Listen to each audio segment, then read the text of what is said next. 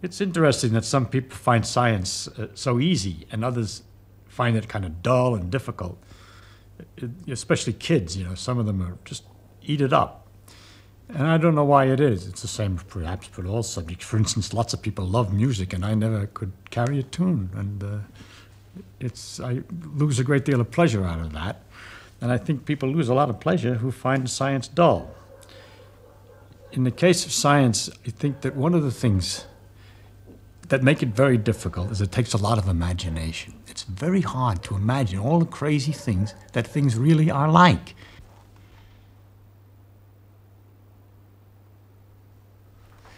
Nothing's really as it seems. We're used to get, hot and cold, and all that hot and cold is the speeds that the atoms are jiggling. If they jiggle more, it corresponds to hotter, and colder is jiggling less. So if you have a bunch of atoms, a cup of coffee or something sitting on a table, and the atoms are jiggling a great deal in the coffee, and they bounce against the cup, and the cup then gets shaking, and the atoms in the cup shake, and they bounce against the saucer, and the heat heats the cup and heats everything else. And hot thing spreads its heat into other things by mere contact, because the atoms that are jiggling a lot in the hot thing shake the ones that are jiggling only a little bit in the cold thing, so that the hot heat, we say, goes into the cold thing. It spreads. But what's spreading is just jiggling and irregular motions, which is easy to kind of understand. It brings up another thing that's kind of curious. That I say that things jiggle, and if you're used to balls bouncing, they slow up and stop after a while. But we have to imagine with the atoms a perfect elasticity. They never lose any energy. Every time they bounce, they keep on bouncing all the time. They don't lose anything. They're perpetually moving. And that the things that happen when we say something loses energy, if a ball comes down and bounces, it shakes irregularly some of the atoms in the floor. And then when it comes up again, it leaves some of those atoms moving, the jiggling. So as it bounces, it's passing its extra energies, its extra motions, to little patches on the floor each time it bounces, and loses a little each time until it settles down, we say, as if all the motion has stopped. But what's left is the floor is shaking more than it was before, and the atoms in the ball are shaking more than they were before. That the organized motion of all these atoms moving the same way, falling down, and the quiet floor is now transformed into a ball sitting on the ground. But all that motion is still there in a form, or the energy of motion, in the form of the jiggling of the floor, which is a little bit warmer. Unbelievable. But anybody who's hammered a great deal on something knows that it's true, that if you pound something and hit it a lot, you can feel the temperature difference. It heats up. It heats up simply because you're jiggling it. This picture of atoms is a beautiful one that you can keep looking at all kinds of things this way. You see a little drop of water, a tiny drop, and the atoms attract each other. They like to be next to each other. They want as many partners as they can get. Now, the guys that are at the surface have only partners on one side here, in the air on the other side, so they're trying to get in. And you can imagine this team of people, these teeming people, all moving very fast, all trying to have as many partners as possible. And the guys at the edge are very unhappy and nervous, and they keep pounding in, trying to get in, and that makes it a tight ball instead of a flat. And that's what, surface tension, the way when you realize, when you see how sometimes a water drop sits like this on a table, then you start to imagine why it sits like that, because everybody's trying to get into the water. And at the same time, while all this is happening, there are these atoms that are leaving the surface, and the water drop is slowly disappearing. I find myself trying to imagine all kinds of things all the time, and I get a kick out of it, just like a runner gets a kick out of sweating. I get a kick out of thinking about these things. I can't stop. I mean, I could talk forever. If you cooled off the water so the jiggling is less and less, and it jiggles slower and slower, then the atoms get stuck in place. They like to be with their friend. There's a force of attraction, and they get packed together. They're not rolling over each other. They're in a nice pattern, like oranges in a crate, in a nice organized pattern, all just jiggling in place, but not having enough motion to get loose of their own place and to break the structure down. And that's what I'm describing as a solid. It's ice. It has a structure. If you held the atoms at one end in a certain position, all the rest are lined up in a position sticking out, and it's solid at the end. Whereas if you heat that harder, then they begin to get loose and roll all over each other, and that's the liquid. And if you heat that still harder and they bounce harder, then they simply bounce apart from each other, and they're just individual, I say atoms, it's really little groups of atoms, molecules, which come flying and hit. And although they have a tendency to stick, they're moving too fast. Their hands don't grab, so to speak, as they pass, and they fly apart again. And this is the gas we call steam. You can get all kinds of understanding.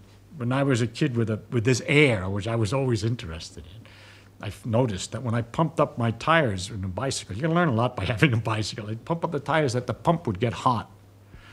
And that also understandable. You see, as the pump handle comes down and the atoms are coming up against it and bouncing off, and it's moving in, the ones that are coming off have a bigger speed than the ones that are coming in, so that as it comes down, and each time they collide, it speeds them up. And so they're hotter. When you compress the gas, it heats. And when you pull the piston back out, then atoms which are coming fast at the piston feel a receding or sort of a give. It gives, and it comes out with less energy.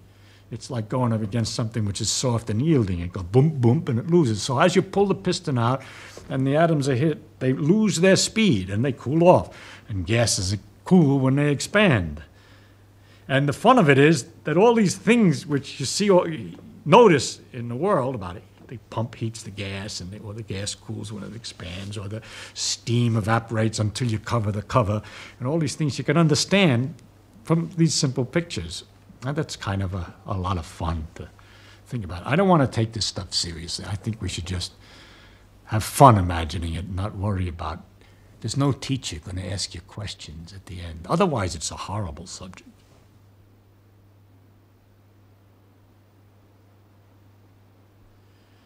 The atoms like each other to different degrees. Oxygen, for instance, in the air would like to be next to carbon, and if they're getting near each other, they snap together.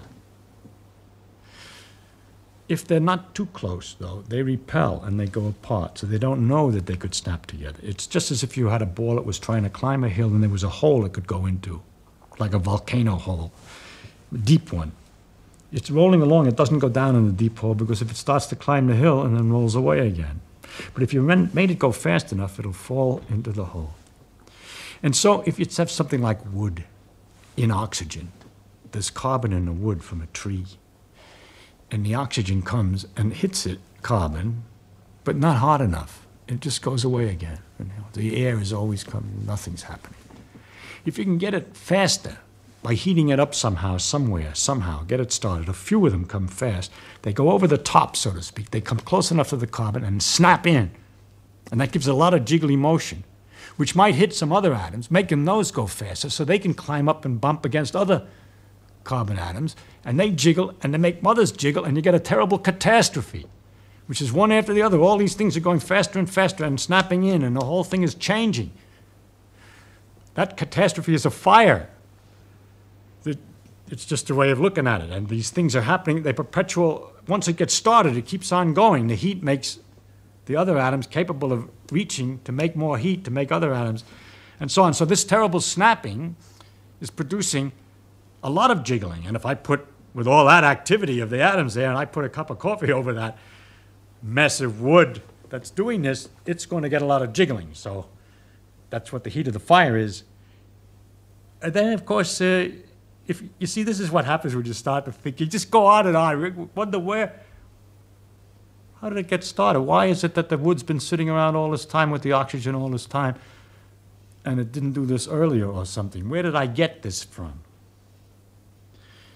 Well, it came from a tree. And the substance of a tree is carbon. And where did that come from? That comes from the air.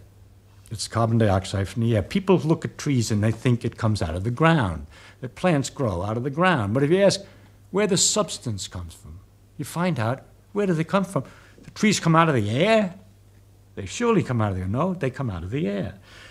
The carbon dioxide in the air goes into the tree and it changes it, kicking out the oxygen and pushing the oxygen away from the carbon.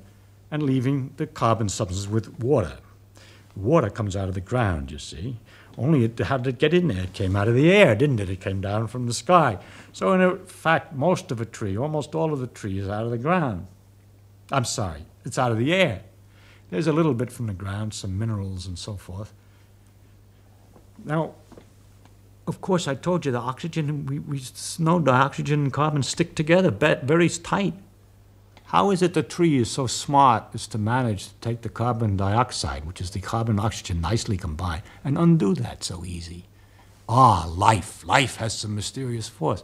No, the sun is shining. And it's the sunlight that comes down and knocks this oxygen away from the carbon. So it takes sunlight to get the plant to work. And so the sun all the time is doing the work of separating the oxygen away from the carbon. The oxygen is some kind of terrible byproduct, which it spits back into the air, and leaving the carbon and water and stuff to make the substance of the tree. Then when we take the substance of the tree and stick it in the fireplace, and there's all the oxygen made by these trees, and all the carbon would much prefer to be close together again. And once you let the heat to get it started, it continues and makes an awful lot of activity while it's going back together again. And all this nice light and everything comes out, and everything is being undone. You're going back from carbon and oxygen back to carbon dioxide. And the light and heat that's coming out, that's the light and heat of the sun that went in. So it's sort of stored sun that's coming out when you burn a log. Next question. How is it the sun is so jiggly, so hot? I gotta stop somewhere. I'll leave you something to imagine.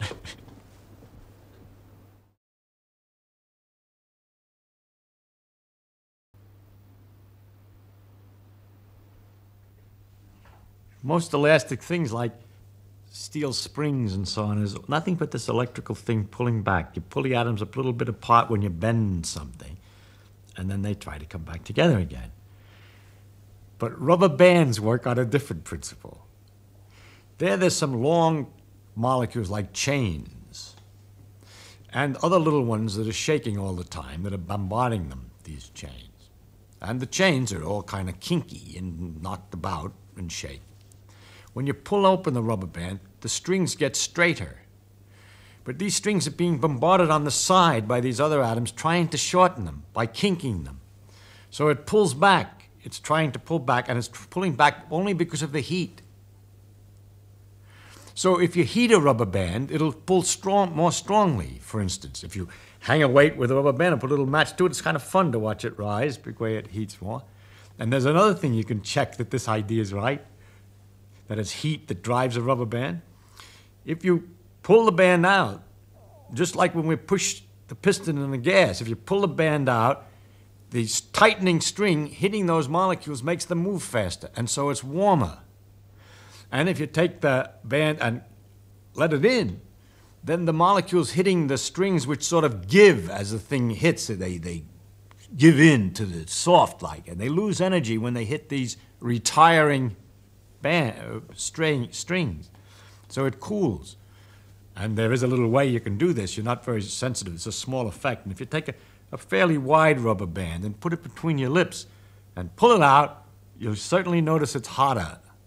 And if you then hold it out and let it in, you'll notice it's cooler. At least you'll notice a certain difference in what happens when you expand it, when you contract it. And I've always found rubber bands fascinating to think that when they're sitting on an old package of papers for a long time, holding those papers together, it's done by a perpetual pounding of the atoms against these chains to hold it, trying to kink them year after year. Well, rubber bands don't last that long, but anyhow, for a long time, trying to hold this whole thing together. The world is a dynamic mess of jiggling things if you look at it right. And if you magnify it, you can hardly see anything anymore because everything's jiggling and they're all in patterns and they're all lots of little balls. And it's lucky that we have such a large-scale view of everything that we can see them as things without having to worry about all these little atoms all the time.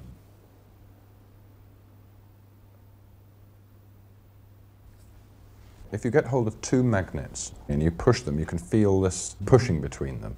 Turn it around the other way and they slam together. Now, What is it, the feeling between those two magnets? What do you mean, what's the feeling between the two magnets? There's something there, isn't there? I mean, the sensation is that there's something there when you push these two magnets together. Listen to my question. What is the meaning when you say that there's a feeling? Of course you feel it. Now what do you want to know? What I want to know is what's going on between these two bits of metal. Magnets repel each other. And well, then what does that mean, or why are they doing that, or how are they doing it? You're asking. I must say, I think that's a perfectly reasonable question. Of course, it's a reason. It's an excellent question. Okay. But the problem that you're asking, you see, when you ask why something happens, how does a person answer why something happens?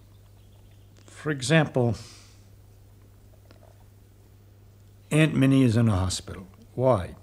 Because she went out and she slipped on the ice and broke her hip. That satisfies people. It satisfies, but it wouldn't satisfy someone who came from another planet, knew nothing about things. You first should understand why, when you break your hip, do you go to the hospital? How do you get to the hospital when the hip was broken? Well, because her husband, seeing that she had the hip was broken, called the hospital up and sent somebody to get her. All that is understood by people. Now, when you explain a why, you have to be in some framework that you allow something to be true. Otherwise, you're perpetually asking why. Why did the husband call up the hospital? Because husband is interested in his wife's welfare. Not always. Some husbands aren't interested in their wife's welfare when they're drunk and they're angry. And so you begin to get a very interesting understanding of the world and all its complications. In order to if you try to follow anything up, you go deeper and deeper in various directions. For example, you could go, why did she slip on the ice? Well, ice is slippery. Everybody knows that, no problem. But you ask, why is ice slippery? That's kind of curious. Ice is extremely slippery. It's very interesting. You say, how does it work? So you could either say, I'm satisfied that you've answered me, ice is slippery, that explains it. Or you could go on and say, why is ice slippery? And then you're involved with something, because there aren't many things as slippery as ice. It's very hard to get. Greasy stuff, but that's sort of wet and slimy. But a solid that's so slippery, because it is in the case of ice that when you stand on it, they say, momentarily the pressure melts the ice a little bit, so you got a sort of instantaneous water surface on which you're slipping. Why on ice and not on other things? Because ice expands water expands when it freezes, so the pressure tries to undo the expansion and melts it. It's capable of melting it. But other substances contract when they're freezing, and when you push them, they're just satisfied to be solid. Why does water expand when it freezes and other substances don't expand when they freeze? All right? I'm not answering your question, but I'm telling you how difficult a why question is. You have to know what it is that you're permitted to understand and allowed to be understood and known, and what it is you're not. You'll notice in this example that the more I ask why, it gets interesting after a while. That's my idea, that the deeper a thing is, the more interesting it is. And we could even go further and say, why did she fall down when she slipped? That has to do with gravity and involves in all the planets and everything else. Never mind. It goes on and on. Now, when you ask, for example, why two magnets repel, there are many different levels. It depends on whether you're a student of physics or an ordinary person who doesn't know anything or not. If you're somebody who doesn't know anything at all about it, all I can say is that there's a magnetic force that makes them repel, and that you're feeling that force. And you say, but that's very strange, because I don't feel kind of force like that in other circumstances. When you turn them the other way, they attract. There's a very analogous force, electrical force, which is the same kind of a question. And you say, that's also very weird. But you're not at all disturbed by the fact that when you put your hand on the chair, it pushes you back. But we found out by looking at it that that's the same force, as a matter of fact. The electrical force, not magnetic exactly in that case, but it's the same electrical repulsions that are involved in keeping your finger away from the chair, because everything's made out of its electrical forces in microscopic details. There's other forces involved, but this is connected to electrical forces. It turns out that the magnetic and the electric force with which I wish to explain these things, this repulsion in the first place, is what ultimately is the deeper thing that we have to start, what we can start with, to explain many other things that looked like they were, everybody would just accept them. You know, you can't put your hand through the chair. That's taken for granted. But that you can't put your hand through the chair when looked at more closely. Why? It involves these same repulsive forces that appear in magnets. The situation you then have to explain is why in magnets it goes over a bigger distance than in ordinarily. And there it has to do with the fact that in iron, all the electrons are spinning in the same direction. They all get lined up, and they magnify the effect of the force until it's large enough at a distance that you can feel it. But it's a force which is present all the time and very common and is in a basic force of almost, I mean, I can go a little further back if I were more technical, but at an early level, I just have to tell you that's going to be one of the things you'll just have to take as an element in the world, the existence of magnetic repulsion or electrical attraction, magnetic attraction. I can't explain that attraction in terms of anything else that's familiar to you. For example, if we say the magnets attract like as if they were connected by rubber bands, I would be cheating you because they're not connected by rubber bands. I shouldn't be in trouble. You'd soon ask me about the nature of the bands. And secondly, if you were curious enough, you'd ask me why rubber bands tend to pull back together again, and I would end up explaining that in terms of electrical forces, which are the very things that I'm trying to use the rubber bands to explain. So I have cheated very badly, you see. So I'm not going to be able to give you an answer to why magnets attract each other, except to tell you that they do, and to tell you that that's one of the elements in the world of different kinds of forces. There are electrical forces, magnetic forces, gravitational forces, and others, and those are some of the parts. If you were a student, you'd go I could go further. I could tell you that the magnetic forces are related to the electrical forces very intimately, that our relationship between the gravity forces and electrical forces remains unknown, and so on. But I really can't do a good job, any job, of explaining magnetic force in terms of something else that you're more familiar with, because I don't understand it in terms of anything else that you're more familiar with.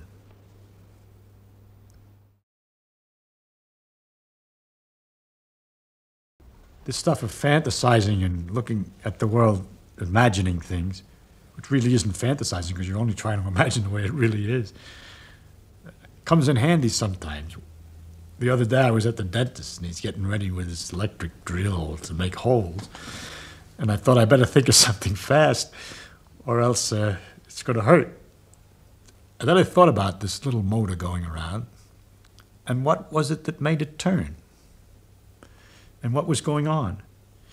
And what's going on is there's a dam some distance away here, and water going over the dam turns a great big wheel, right? And this wheel is connected with long, thin pieces of copper, which split up into other pieces of copper and split up and spread all over the city.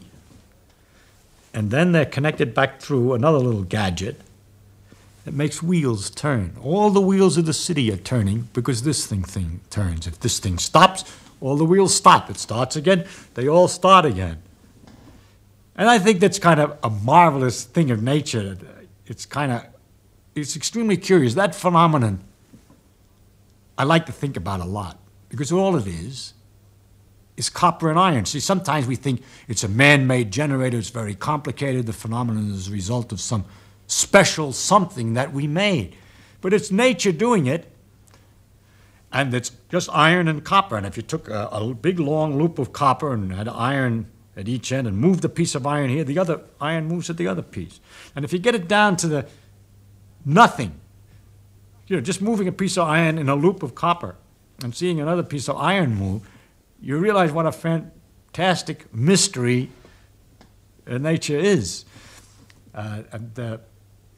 You don't even need the iron. You could, if you at least get this pump primed and started, by jiggling copper strands around fast enough, knotting them and unknotting them and so forth, you can get other copper strands to move at the other end of a long connection.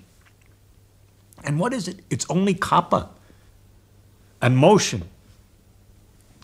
And we're so used to circumstances in which these electrical phenomena are all canceled out. Everything's sort of neutral, pushing and pulling. It's really very dull. But nature has these wonderful things, magnetic forces and electrical forces. You comb your hair with your comb and you get some strange condition. So you put it in front of a piece of paper and it lifts up the paper, or the paper jiggles at a distance, far away. And that's, in fact, turns out that that is the thing that's more deeper inside of everything than the things we're used to. We're used to forces that only act directly, right? You push with your finger, it only acts directly. But then you have to imagine what it is that's pushing with the finger. Here's this little finger's made out of little balls and atoms. And it's got another bunch of atoms that I'm pushing. And there's a little space between those atoms. And this pushing is going through that space. And the only thing that happens with the comb and the paper is that circumstances have arisen, which make it possible to see that these forces go through a bigger distance than just the short distance between the atoms. What it is that if you have charges like electrons that are both the same, they repel each other with a force. They're little tiny particles. They're a piece of the atom, and they repel each other with a force which is enormous. It's inversely as the square of the distance, just like gravity is inversely as the square of the distance, but gravity is attractive, and this is repulsive. And for two electrons, the gravity is so weak compared to the electricity. Electricity is so much more enormous than the gravity. I can't express it because I don't know the name of the number. It's 1 with 30 or 8 or 40 zeros after the 1. Bigger is electricity. It's so enormous that if I were all electrons, well, the numbers are too big. So if there's also, however, for electrical things, other kind of charge, positive charges. An example of protons are positive. They're inside the nucleus of the atom, and they attract electrons. Opposite charges attract, and like charges repel. So you have to imagine enormous forces where likes are trying to get away from likes, and unlikes are trying to get near the opposite. What would happen if you had a lot of them? All the likes would collect with unlikes. They attract each other. And they'd get an intimate mixture of pluses and minuses all on top of each other, very close together. You wouldn't have a lot of pluses anywhere because they repel each other. They'll all be compensated by minuses very close. And you get these little knots of plus and minus. The reason that the knots don't get smaller and smaller is because they are particles, and there's quantum mechanical effects that we won't discuss that makes it that you can't get any smaller than a certain size. And so you get these little lumps, which are balls. They're the atoms. The atoms have positive and negative charge, and they're neutralized. They cancel their charge as nearly as they can. And because of this force is so big, it ends up nowhere, with very little left. Because it's so big, it cancels out. There's always so exactly the same pluses and minuses in any normal material. When you comb your hair, it rubs just a little bit extra, or just a few extra minuses, say, here, and somewhere else a few extra pluses. But the forces are so big, there's just the extra ones which make a force that we can see that seems to be at a long range. And that we find mysterious, and that we need an explanation for. And we try to find an explanation for it in terms of ideas like the forces that are inside of rubber bands or steel bars or twisted things. We would like to have some kind of puller at a distance because we're used to it, that we don't get any push until we're touching.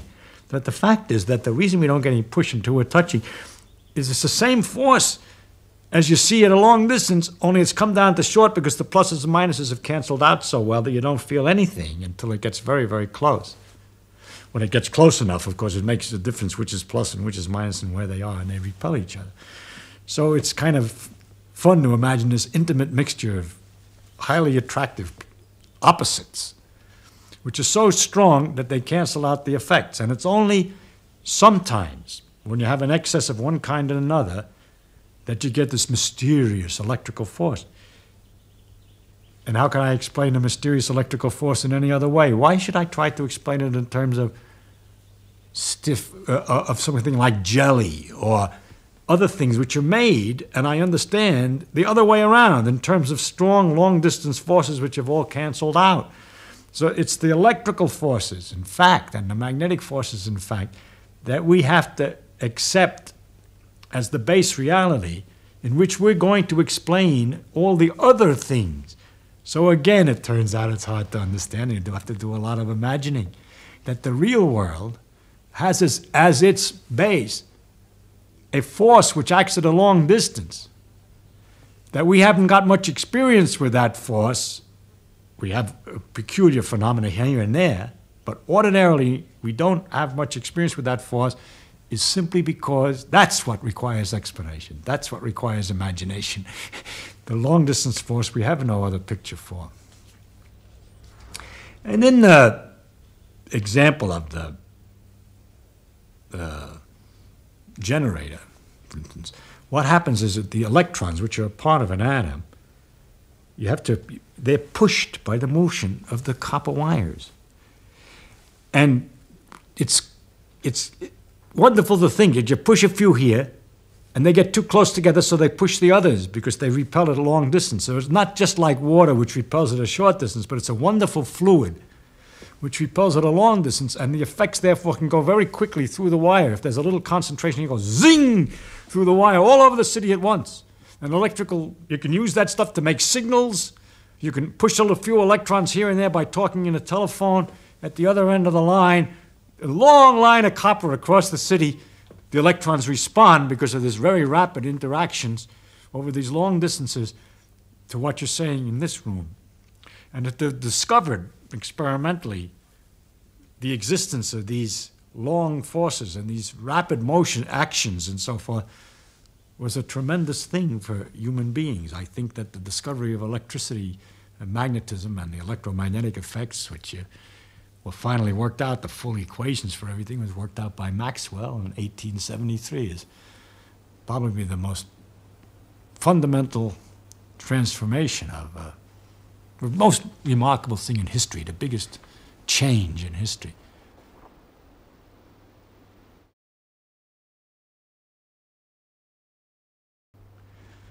I went to a scientific school, MIT, and in fraternity, when you first join, they try to keep you from being, if you think you're smart, from being feeling that you're too smart, by giving you what look like simple questions to try to figure out what actually happens. And it's like training for imagination, you know. It's kind of fun, and I thought I'd tell you some of them that I remember. I learned them. Of course, once you learn them, the next time somebody comes along with this wonderful puzzle, you look at them kind of quietly. You wait 2 or 3 seconds or 5 seconds to show that you were thinking, and then you come up with this answer to astonish your friends. But the fact was, of course, that you were trained by your fraternity brothers as to how to answer these things early on. One of the questions we got was the problem about the mirror. It's an old problem. You look in a mirror, and let's say you part your hair on the right side. Then you look in the mirror, and the image has got its hair part on the left side. So the image is left to right mixed up.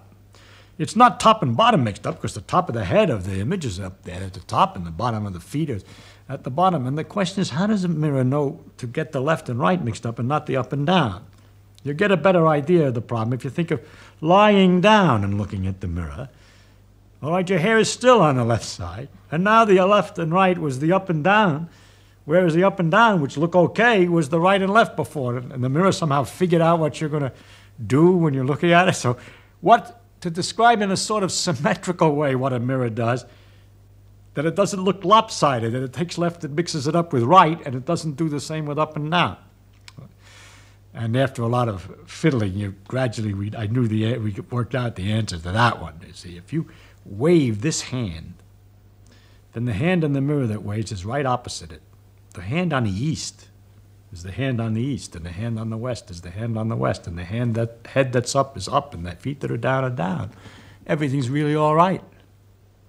But what's wrong is if this is north, your nose is to the north of the back of your head, but in the image, the nose is to the south of the back of the head.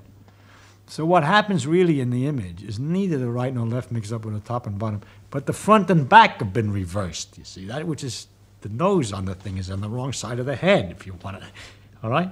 Now, ordinarily, when we think of the image, we think of it as another person. And we think of the normal way that a person would get into that condition over there. It's a psychological thing. We don't think of the idea that the person has been squashed and pushed backwards, forwards with his nose and his head, because that's not what ordinarily happens to people. A person gets to look like he looks in the mirror by walking around and facing you. And because people, when they walk around, don't turn their head for their feet, we leave that part alone. But they get their right and left hands swung about, you see, when they turn around. And so we say that it's left and right interchanged. But really, the symmetrical way, it's along the axis of the mirror that things get interchanged. Well, that's kind of an easy one. A harder one, and very entertaining, was what keeps a train on the track? And, of course, the answer is, as everyone thinks, the flanges on the wheels. You know, the wheels have some kind of flange on them. But that's not the answer. Those flanges are just safety devices. If the flanges rub against the tracks, you hear a terrible squealing. They're just in case the real mechanism doesn't work. There's another problem with trains that's connected to it. That people all know this about their automobile, that when you go around a corner, the outside wheels have to go further than the inside wheels. And if the wheels were connected on a solid shaft, you couldn't do that. You can't turn the outside wheels further than the inside wheels. And so the shaft is broken in the middle with a gear system which is called a differential. Did you ever see the differential on a railroad train? No, you look at those wheels under a freight car, and there are the two wheels, and there's a solid steel rod going from one wheel to the other. There's nothing. One turns the same as the other. So now how does it go around a corner, a curve, when the outside wheel has to go further than the inside wheel? And the answer is that the wheels are flanged like this. I mean, not flanged, they're cones. This way. That is, they're a little fatter, closer to the train, and a little thinner further out. If you look closely, you'll see they got this beveled edge. And it's all very simple. When they go around a curve, they slide out on the track a bit so that this wheel travels on a fatter part, a bigger diameter, and this on a smaller diameter. So when they both turn one turn, this swings further than the other. And that's what keeps it on the track also the same way. Suppose a train's running along on this thing, on the track, and the track's here and here, and the two wheels are exactly balanced, and it's nice and even. Suppose accidentally it gets a bump or something and slides out this way. Then this wheel is on a bigger circumference than this one, but they're on a solid shaft. So when it turns once around, it carries this wheel forward relative to the other and steers the train back on the track. Of course, if it gets too far off on the other side, it goes back and forth, and it stays on the track because the wheels are tapered and the flange is safety. Well, we had a lot of stuff like that we had to learn, you know, to get straightened out before we could become full-fledged members of the fraternity.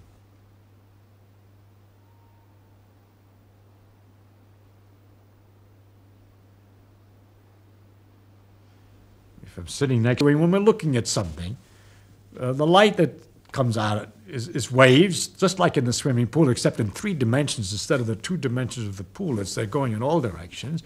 And we have an 1/8 of an inch black hole into which these things go, which is particularly sensitive to the parts of the waves that are coming in a particular direction. It's not particularly sensitive when they're coming in at the wrong angle, which you say is from the corner of our eye. And if we want to get more information in the corner of our eye, we swivel this ball about so that the hole moves from place to place.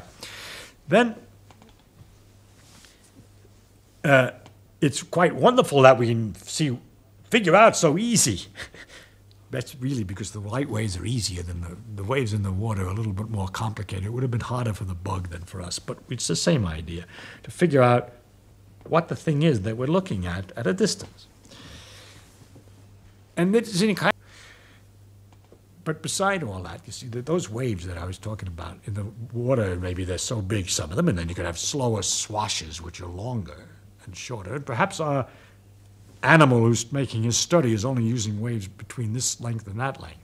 So it turns out that the eye is only using waves between this length and that length, except those 2 lengths are 100 thousandths of an inch. 100 thousandths of an inch big. And what about the slower swashes, the waves that go more slowly, that have a longer distance from crest to trough? Those represent heat. We feel those, but our eye doesn't see them focused very well. We don't, in fact, at all. The shorter waves are blue, the light, and the longer waves are red. But when it gets longer than that, we call it infrared. All this is in there at the same time. That's the heat.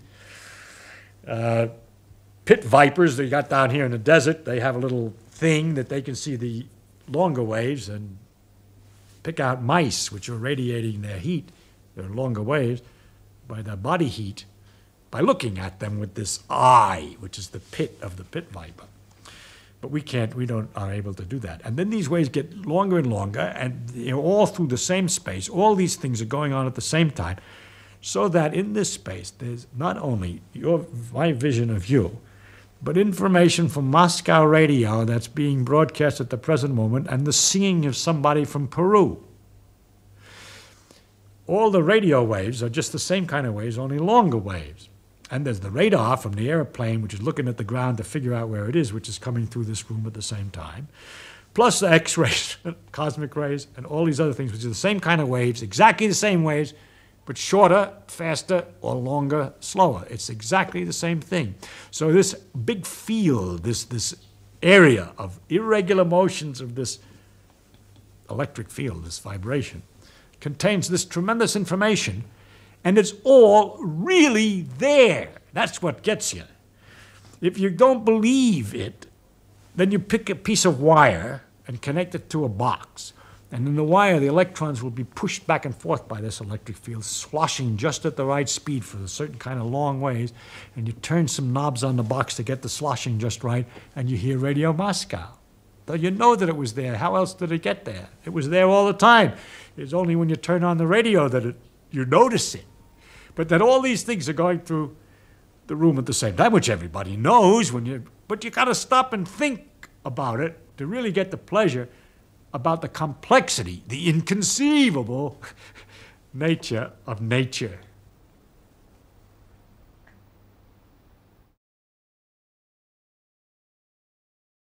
When we were talking about the atoms, one of the trouble that people have with the atoms is that they're so tiny, and it's so hard to imagine the scale, that the size of the atoms are, in size, compared to an apple, is the same scale as an apple is to the size of the earth. And that's a kind of a hard thing to take. And you have to go through all these things all the time. And people find these numbers inconceivable. And I do too. And the only thing you do is you just change your scale. I mean, you're just thinking of small balls, but you don't try to think of exactly how small they are too often, or you get kind of a bit nutty, all right? But in astronomy, you have the same thing in reverse, because the distances to these stars are so enormous. You know that light goes so fast that it takes a few seconds to go to the moon and back, or it goes around the Earth 7.5 times in a second. And it goes for a year, 2 years, 3 years before it gets to the nearest other star that there is to us. But all our stars are the stars that are nearby in a great galaxy, a big mass of stars, which is called a galaxy, a group. But our galaxy is, what is it, something 100,000 light years, like 100,000 years. And then there's another patch of stars. It takes 1 million years for the light to get here, going at this enormous rate. And you just go crazy trying to make too real that distance. You have to do everything in proportion. It's easy to say the galaxies are little patches of stars, and they're 10 times as far apart as they are big. So that's an easy picture, no one gets it. But you just go to a different scale. That's easier. And once in a while you try to come back to Earth scale to discuss the galaxies. But it's kind of hard. The number of stars that we see at night is only about 5,000. But the number of stars in our galaxy, the telescopes have shown when you improve the instrument. Oh, we look at a galaxy, we look at the stars. All the light that we see, the little tiny influence, spreads from the star over this enormous distance of 3 light years for the nearest star. On, this light from the star is spreading.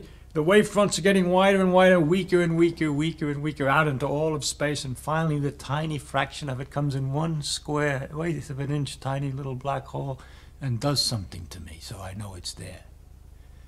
Well, to know a little bit more about it, I'd rather gather a little more of this tiny fraction of this front of light.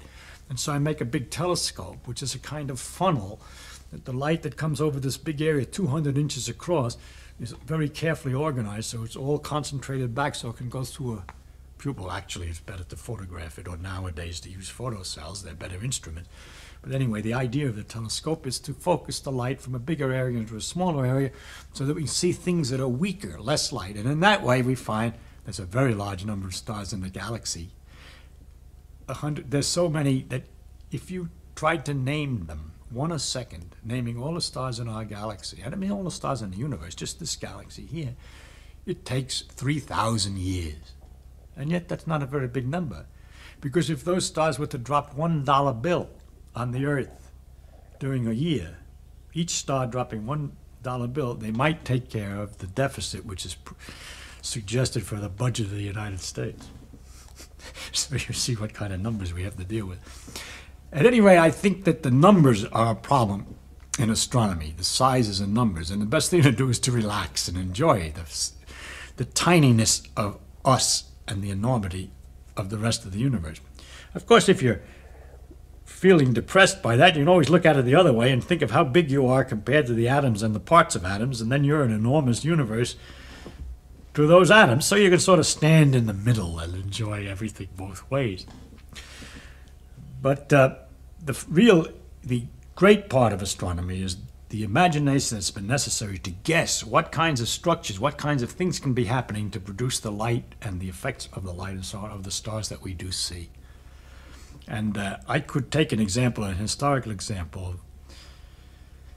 See it many times in science by using imagination. You've imagined something which could be, according to all the known knowledge of the laws, and you don't know whether it is yet or not. And that's very interesting. There's a creative imagination, you'd like to call it, not just imagining things that are relatively easy, but something different.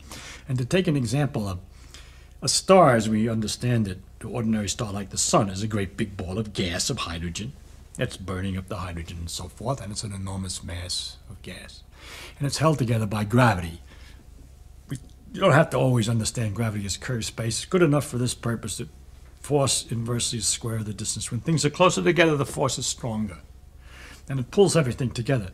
By the way, that's why the world is round, because the globe of Earth is pulled together as much as possible, and if it had a great mountain and an irregularity of a bump, so it would be pulled in by gravity and it all gets smooth. Rocks aren't strong enough to hold a bump much bigger than a few miles, and Mount Everest is our biggest bump. But on the moon, where the gravity's less, the bumps are higher, the mountains are bigger on the moon. Anyway, to get back to the star, it's all held together by gravity, and it's got a nuclear fuel, which we haven't been talking about, that's burning up the hydrogen and generating energy, which keeps things going. And after a while, it would use the fuel up. And people began to think about what would happen then. And it would be possible to just be gas sort of hanging around, held together by gravity, but quiet. But another possibility was to think, if I push the stuff together closer, the gravity is stronger. Would it hold together? Well, if you push a little bit together, the pressure increases. When you push gas together, there are more atoms and they pound harder, so the pressure's higher, but the gravity's stronger. And it turns out the pressure wins, so it would just come out again.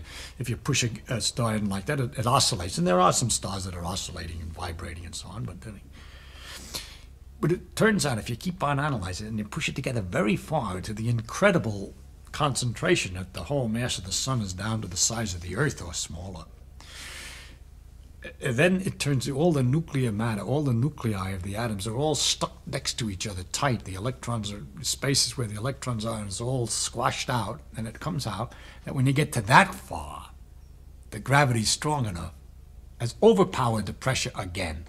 Even though the pressure's got to be enormous, the gravity's got to be even more enormous, and the thing will stay steady at a different size and be nothing but a neutron's nuclear matter, nothing solid nuclear matter. And this is a possibility was worked out by Oppenheimer and Volkoff, and it's called a neutron star. And people waited to see if there were any such neutron stars for years, until recently they found these strange pulsars which emit flashes of radio waves, and later they found light, which can go 30 times a second, for instance, the fastest ones, or maybe 10 times a second, or 1 a second. And at first, that's very mysterious. You're used to stars being big and slow, and how can anything in a star move in a 30th of a second? Well, these things are very small neutron stars, and they're spinning very fast. And there's some, for reasons not yet understood, they're emitting a beam of radio waves, like a searchlight in an airport or something. Those things that go around, boop, boop, boop. So we get the flashes, tick, tick, tick, tick, tick, tick, tick, tick, tick, that fast.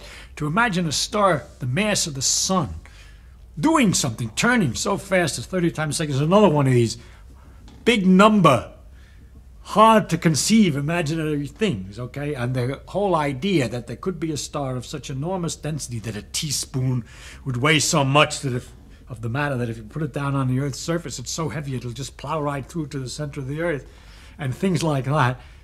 It took a lot of imagination. It comes out of the mathematics and the analysis and all this that help you to make sure you're not making a mistake. And it turns out that such a star was possible, and it turned out later, in fact, they do exist. And that's a good example of how imagination is a useful thing and produces a guessing ahead of time and how we make advances by using it. Besides just the very difficult thing of imagining all the things that might be up there to explain the things we see. In the case of astronomy, we have a large number of things that we see that we are not yet quite clearly got the imagination to see what it is that's producing them. Quasars are very powerful sources of light and radio waves from very great distances. We can see them because they're so bright. And the exact cause of their sources is only gradually being recently understood in terms of another nutty concept of imagination, the black hole, which is something that comes from following the logic of the gravity theory of Einstein to its ultimate, working out the consequences in crazy circumstances. Suppose you had an amount of matter so great that the gravity force is so much that even light trying to get out falls back. Nothing can go faster than light, and nothing could escape. You couldn't see it. How would you get there? If you had a lot of matter to start with, it could fall together and get into this condition that no longer could the light come out. And so you would have this thing which would continue to attract things to it. Things would go in and nothing would come out. That's called a black hole.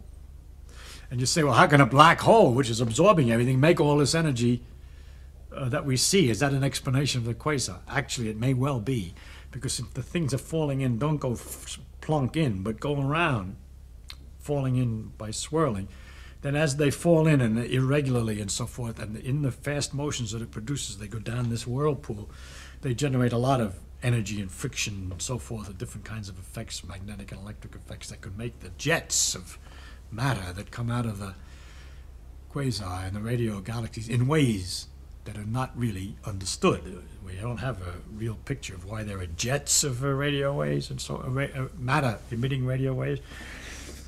In galaxies, there are galaxies in which great jets have come out of, big clouds of matter on each side which are emitting radio waves.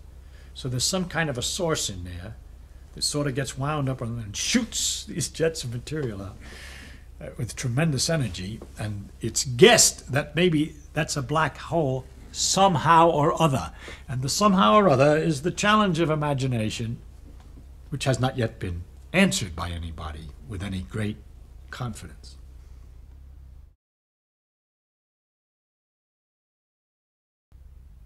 You asked me if an ordinary person, by studying hard, would get to be able to imagine these things like I imagine. Of course, I was an ordinary person who studied hard. There's no miracle people. It just happens they got interested in this thing and they learned all this stuff. They're just people. There's no talent, a special miracle ability to understand quantum mechanics or a miracle ability to imagine electromagnetic fields that comes without practice and reading and learning and study. So if you say you take an ordinary person who's willing to devote a great deal of time and study and work and thinking and mathematics and time, then he's become a scientist.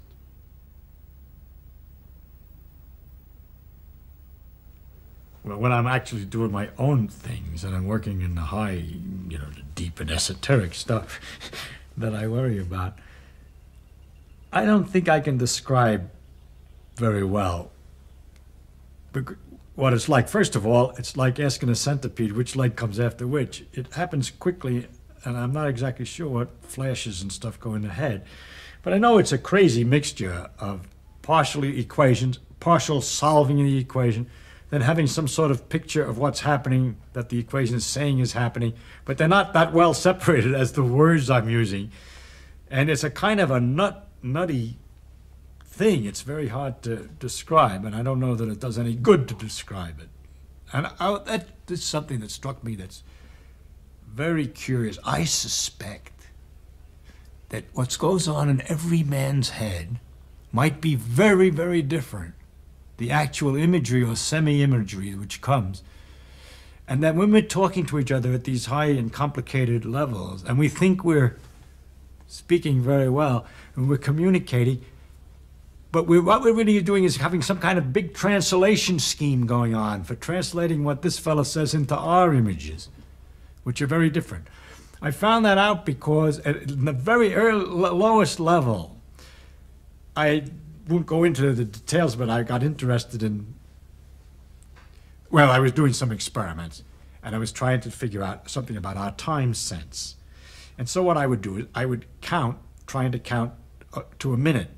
Actually, say I'd count to 48, and it would be 1 minute. So I'd calibrate myself, and I would count a minute and 48, think I was counting seconds, but it's close enough. And then it turns out if you repeat that, you can do very accurately. When you get to 48 or 47 or 49, not far off, you're very close to a minute. And I would try to find out what affected that time sense and whether I could do anything at the same time as I was counting. And I found that I could do many things. I could, there were some things that not. For example, I had great difficulty. I was in the university, and I had to get my laundry ready. And I was putting the socks out, and I had to make a list how many socks, and it was something like 6 or 8 socks, and I couldn't count them because the counting machine was being used, and I couldn't count them until I found out I could put them in a pattern and recognize the number. And so I learned a way after practicing by which I could go down the lines of type in newspapers and see them in groups 3, 3, 3, 1, that's a group of 10, 3, 3, 3, 1, without saying the numbers, just seeing the groupings. I could therefore count the lines of type I practiced in the newspaper at the same time I was counting internally the seconds. And so I could do this fantastic trick of saying, 48, that's a 1 minute, and there are 67 lines of type, you see. It was quite wonderful. And I discovered many things I could read while I was, excuse me, yes, I could read perfectly all right while I was counting and get an idea of what it was about. But I couldn't speak, I couldn't say anything. Because of course I was sort of, when I count, I sort of spoke to myself inside. I would say 1, 2, 3 sort of in the head. Well, I went down to the breakfast, and there was John Tukey was a mathematician down at Princeton at the same time, and we had many discussions, and I was telling him about these experiments and what I could do. And he says, that's absurd, he says. He says, I don't see why you would have any difficulty talking whatsoever, and I can't possibly believe that you could read. So I couldn't believe all this, but we calibrated him. It was 52 for him to get to 60 seconds or whatever. I don't remember the numbers now. And then he'd say, all right, he said, what do you want me to say? Mary had a little lamb. I can speak about anything. Blah, blah, blah, blah, blah, blah. 52, it's a minute. And he was right. And I couldn't possibly do that. And he wanted me to read because he couldn't believe it. And then we compared notes, and it turned out that when he thought of counting, what he did inside his head when he counted was he saw a tape with numbers that when clink, clink, clink, the tape would change with the numbers printed on it, he could see. Well, since it's sort of an optical system that he's using and not voice, he could speak as much as he wanted. But if he had to read, then he couldn't look at his clock. Whereas for me, it was the other way. And that's where I discovered, at least in this very simple operation of counting, the great difference in what goes on in the head when people think they're doing the same thing. And so it struck me, therefore, if that's already true at the most elementary level, that when we learn the mathematics and the Bessel functions and the exponentials and the electric fields and all these things, that the imageries and method by which we're storing it all and the way we think about it could be really, if we could get into each other's heads, entirely different. And in fact, why somebody sometimes has a great deal of difficulty understanding a point which you see as obvious, and vice versa, it may be because it's a little hard to translate what you just said into his particular framework and so on. Now I'm talking like a psychologist, and you know I know nothing about this. Suppose that little things behaved very differently than anything that was big. anything that you're familiar with. Because you see, as the animal evolves and so on, and his brain evolves, it gets used to handling, and the brain is designed for ordinary circumstances.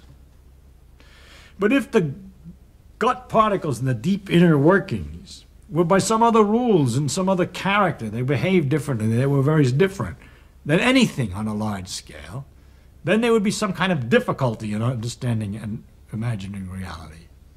And that difficulty we are in. The behavior of things on a small scale is so fantastic.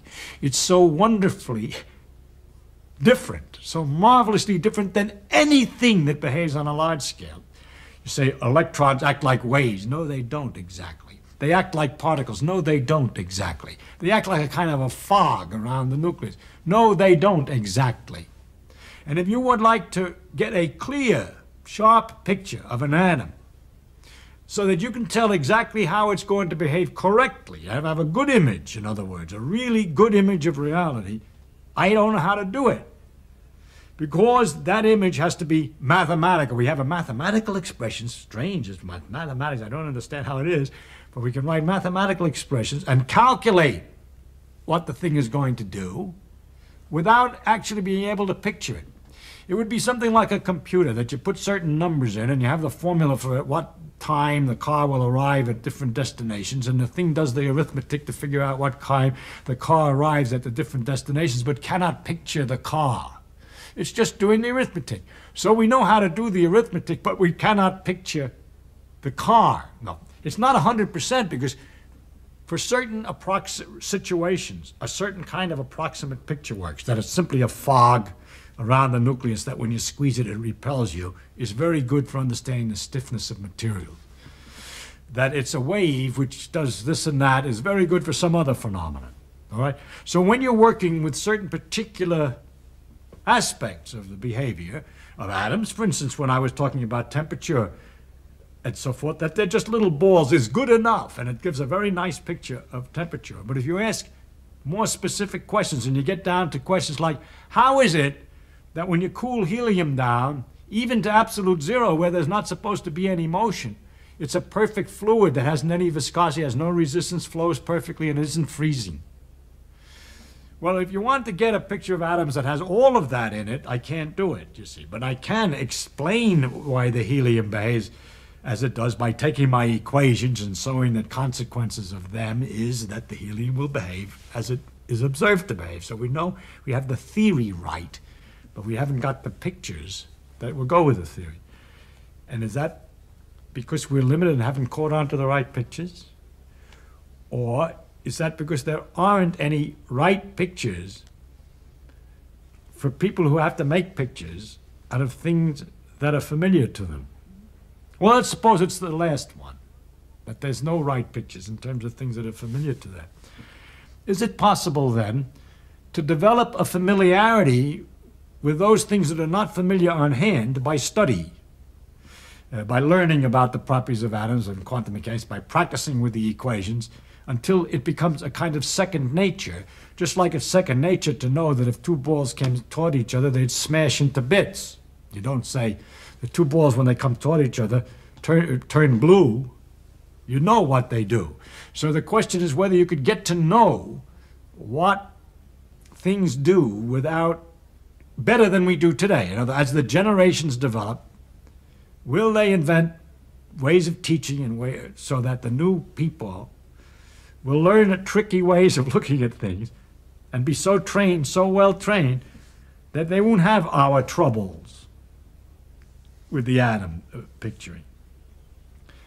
There's still a school of thought that cannot believe that the atomic behavior is so different than large-scale behavior. I think that's a deep prejudice. It's a prejudice from being so used to large-scale behavior. And they're always seeking waiting for the day that we discover that underneath the quantum mechanics, there's some mundane, ordinary balls hitting or particles moving and so on. I think they're going to be defeated. I think nature's imagination is so much greater than man's, she's never going to let us relax.